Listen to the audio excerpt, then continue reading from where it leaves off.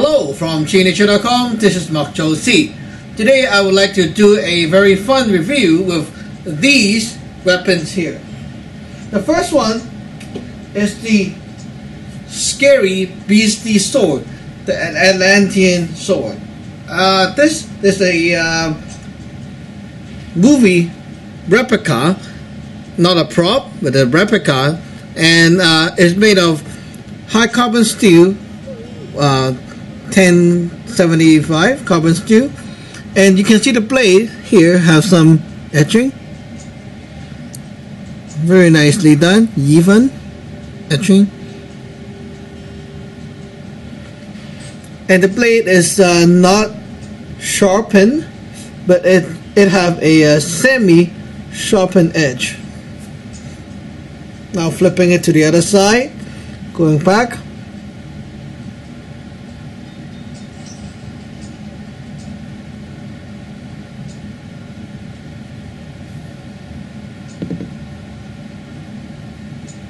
and you can see the handle is wrapped, very rough. It's very tight, it's not loose, and you cannot turn it or anything. The pommel here is actually very heavy, and you cannot move it as well. It's very secured. Okay, so this sword here is quite crazy, because usually a normal sword weighs about let's say like 2 pounds to 3 pounds, something like that. Guess how heavy this sword is. Now let's take a look at how I swing it first. Like that.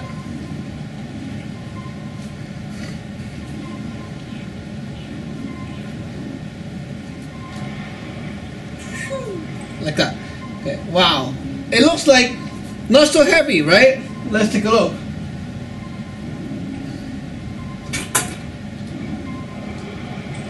It weighs just a little bit over 8 pounds. It's an 8-pound sword. Very scary heavy. And the point of balance, it's about here. See. It's about 2 inches from hilt. Wow. You see? The sword here, it's a semi, not sharpened, but semi edge. Like you can really just do a little bit of sharpening and it can cut already. Now let me test the edge out, okay? On a piece of paper. It can open the paper, cut open the paper. Semi edge, not really sharp, but it's okay sharp. Now the reason why I like this sword, okay, exclude the movie stuff because I haven't seen the movie yet. But I only like the sword because it's a very heavy beastie sword, and actually it's very good for training, because if you observe the guard here, let's take a look at the guard. Okay. You see the guard? Here is very round. If you hold it here by the handle or here by the guard, it's very comfortable in hand, and you can actually do a lot of small movement with it, like this. See, it doesn't take this, like it doesn't really feel that the guard is blocking the movement, and the whole sword is very comfortable. It can be used as a single hand sword, like so. A single hand. Okay. As a training sword, it's very good, and you can use it as two-handed sword, like that. Like that.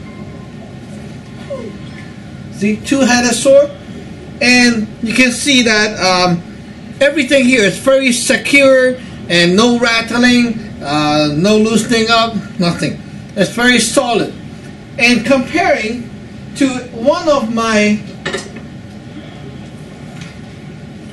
this is one of my the heavy type of the Chinese sword. It's a very modified and heavy Chinese sword. Yeah. It weighs about 4 pounds. Compared to that, this thing feels very light to me right now. Okay. This is already kind of heavy for a normal sword. It's 4 pounds, and the point of balance is way out here, about 3 inches from guard.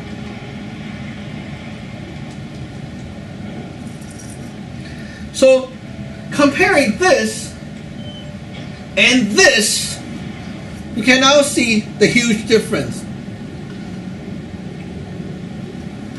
Take a look close up. See? Wow. Big difference, right? Okay. Now, this is the male's, the masculine type of sword. And it's wide, thick, heavy, very masculine. And actually the sword itself feels very comfortable in hand, and it's great for forms training. And for people like me, okay, who like to train martial art and stuff like that, you want one of these for power training. Why not, right? Exclude the movie stuff, okay? For any kind of sword, single hand or double hand sword play, it fit very well. And for Kung Fu, it actually really do give you a nice feeling of some nice beastie sword form. Now, aside from that, this is the Valeria's sword. I have no idea if it's double-edged or not, but it looks like a double-edged saber. Okay. Now, taking a look at that close-up. Very nice pommel, solid, doesn't twist or turn or loosen up. Nice wood grip. A lot of grain showing, and then a very solid guard like that. And then we move up. You see the sticker. Move up. Wow, I like that tip. Look at that. Ooh. Okay, flipping it over.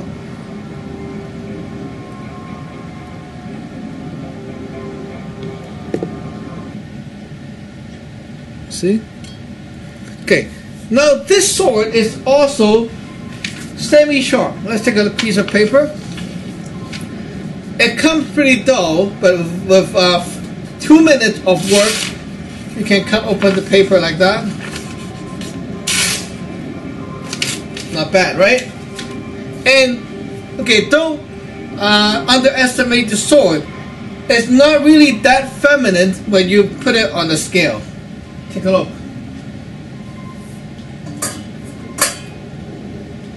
Just the blade alone weighs 4 pounds. 4 pounds. And the point of balance is about here.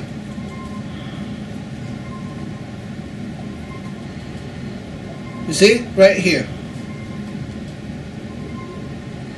That's like 3.5 inches from the hilt. Very solid sword. You can use 2 hands to hold it, or you can use 1 hand to hold it. And it actually really gives you the feel of a Chinese saber or broadsword. You can actually go block and strike.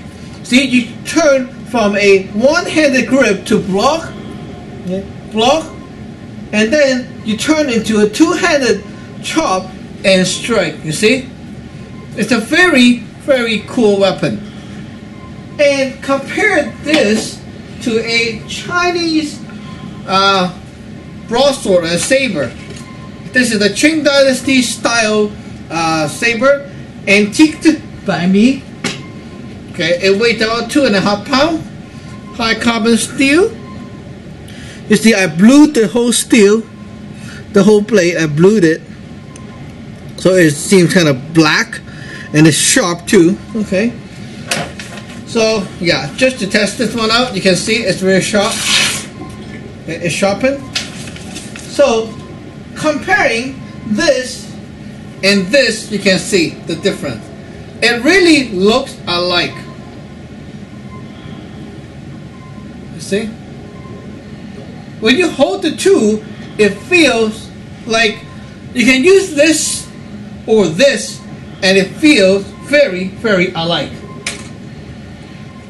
Now, this sword here weighs 4 pounds, but it doesn't feel like overly heavy.